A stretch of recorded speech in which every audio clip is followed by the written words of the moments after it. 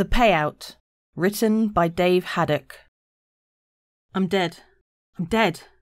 The words repeated on a loop in Sully Kanata's head as he raced through the winding tunnels of the abandoned factory.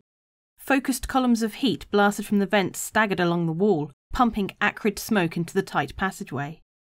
A series of desperate shots boomed behind him. It sounded like the hand cannon Jens was known to carry. Sully guessed he was digging in.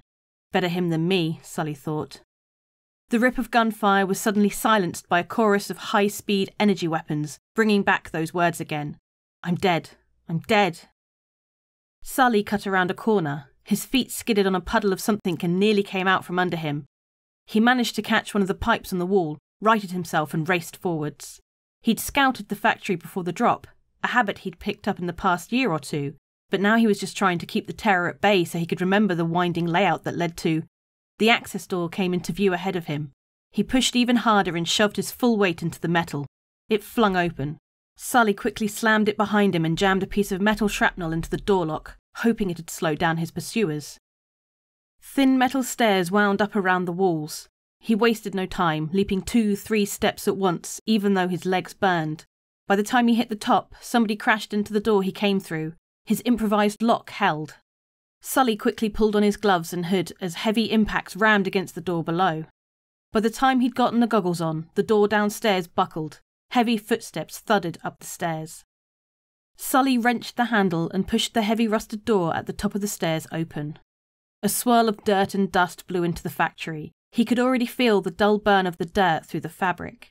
He slipped out the door and hustled away. The drop had been on the outskirts of Lawville. Factories out here were either automated or had outlived their usefulness. They were also within walking distance of residential areas, so it made for a convenient place to meet. Sully cut into a winding alleyway to keep out of sight. He weaved his way around piles of trash, leaving oddly coloured fluids as he made his way towards the more populated areas. Over the wind he could start to hear the oddly placid music intended to keep the populace calm, meaning he was close. Although he strained to hear the armoured footsteps of his pursuers through the howling wind, he knew he wouldn't hear any voices. It was one of the most unsettling things about executive security. They only turned on their external speakers if they were addressing you directly. The rest of the time, they were completely silent. Their sealed heavy armour obscured all the conversations they were undoubtedly having. Up ahead, a trickle of people passed the mouth of the alley. Sully slowed as he approached and glanced around the street. He was in one of the commercial sectors, placed near a travel hub, so workers could pick up any last-minute items on their way to the factories. Sully hadn't realised how pathetic these stores were until he'd gotten off-world. The shelves in all of them were mostly bare, only displaying a handful of sanctioned items that Hurston imported.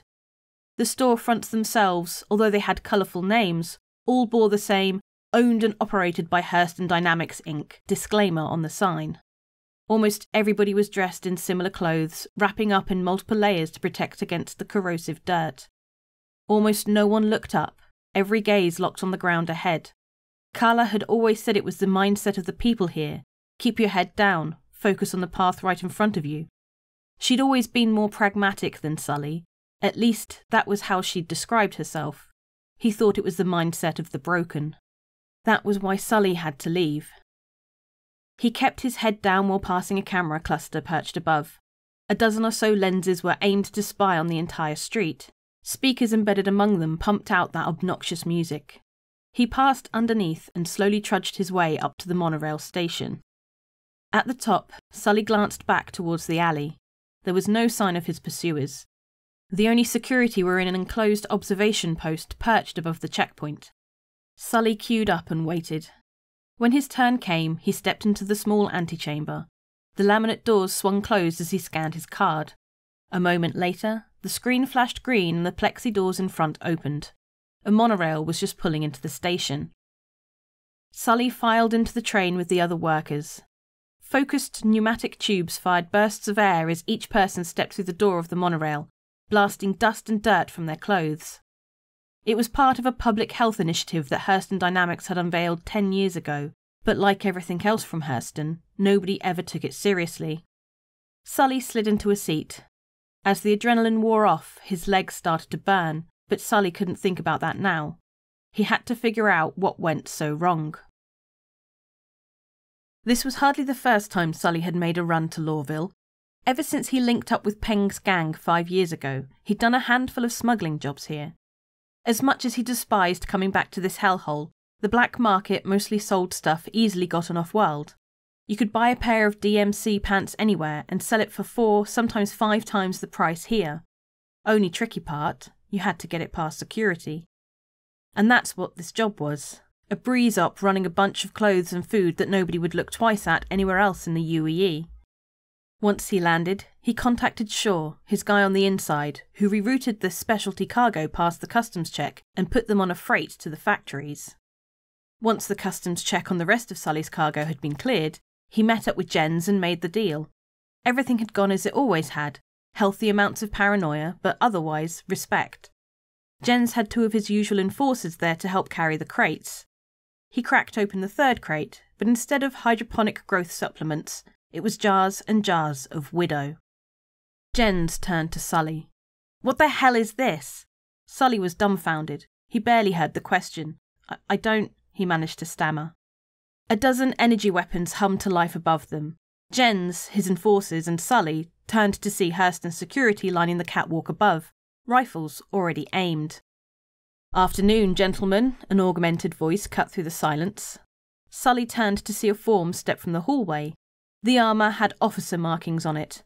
I'll be honest, the thing that usually bothers me the most is that while people are spending their day being productive, contributing to the betterment of the world by putting in their 12 hours and going home, you types try to make more money for less work. The security officer calmly circled Jens and Sully. Jens' enforcers kept glancing at the security up top, while Jens locked eyes with the officer as he stepped over to the crate of Widow. "But this," he said, as he lifted a jar of the thick black liquid, "poisoning our populace with this junk. Well, that I just can't stand for." Sully started to speak when the officer backhanded him. The armour augmented the hit, sending Sully sliding across the dirty floor. Jens' hand slowly drifted behind his back. The officer unlatched his helmet and pulled it off. He was older, probably late 60s, tan, weathered skin and cold grey eyes. He walked towards Sully and leaned down. "I didn't say you could speak," the officer said. "What's this going to cost?" Jens muttered. The security officer paused, eyes still locked on Sully, then smiled. "What?" "I pay out to you boots every month, but it ain't never enough. Seems there's always someone else who wants a little slice of the action." Jens glanced around, seemingly bored with this whole interaction. "So what's it going to be this time?" "I want the name of everyone you pay out to," the officer said as he turned back to Jens. Sully glanced around. There was a side door, maybe 4-5 meters away. "Yeah, sure. Got a list right here." Jens yanked a holdout pistol from his waistband and opened fire. His enforcers dove for their rifles. The officer brought up his armoured hand just in time to stop Jens' shots. "Let's do this the hard way then," the officer said with a grin and calmly drew his sidearm. Jens drew his heavy ballistic. That's when Sully ran.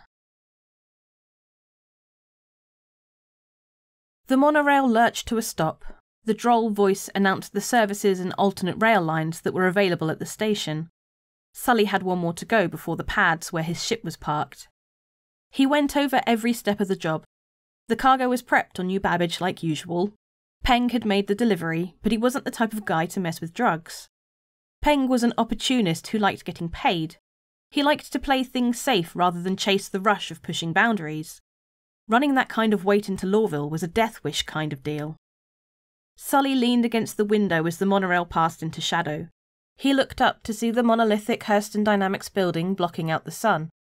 Unfortunately for him, to get the hell out of here, he'd have to go into the heart of corporate security.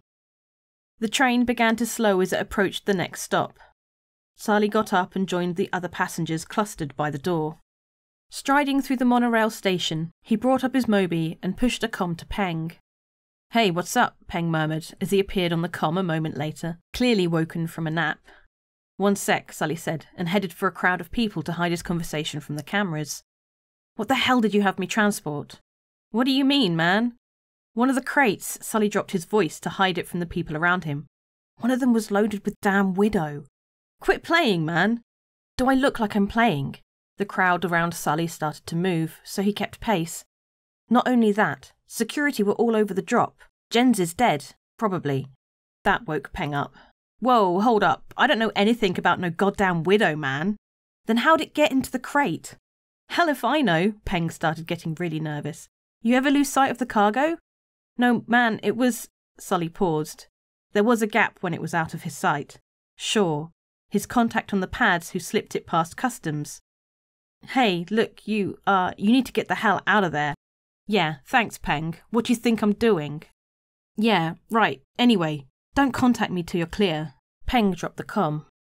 Sully muttered to himself and broke from the crowd to head towards the pad. He knew Peng was probably cleaning house, deleting any records of Sully from his comm, datapads, whatever, playing it safe again.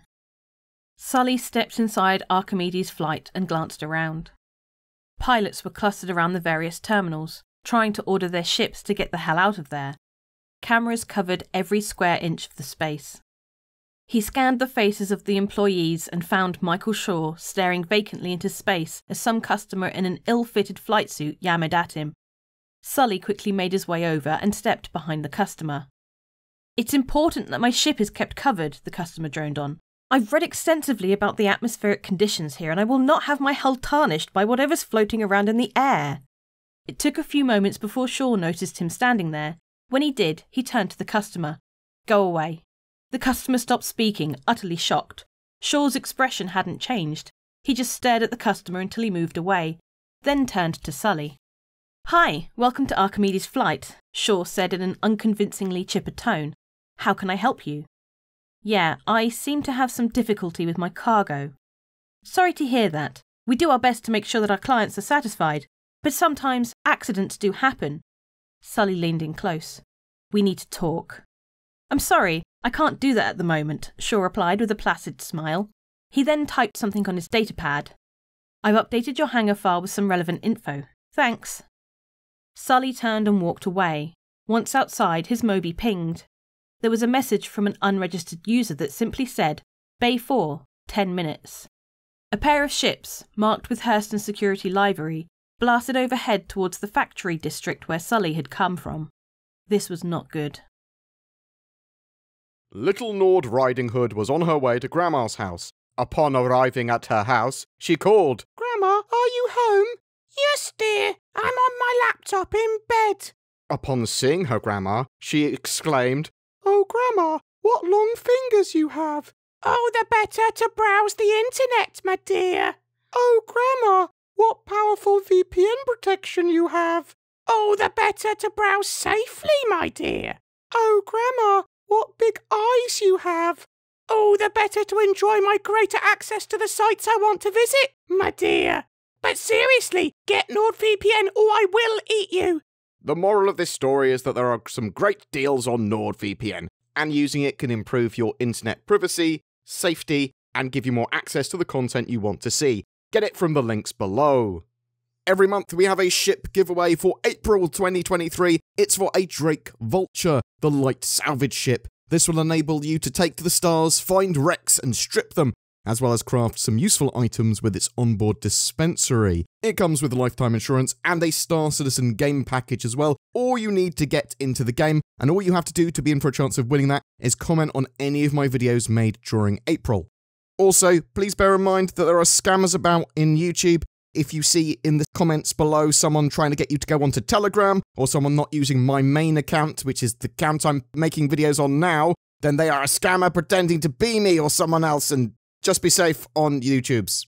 If you would like to further support the channel, please consider subscribing. You can become a Patreon, you can use the YouTube join button as well. That goes an extra mile to help support us and enables us to produce Star Citizen content every day. And that's down to you guys helping support us, so genuinely, thank you from the bottom of my little BoredGamer heart.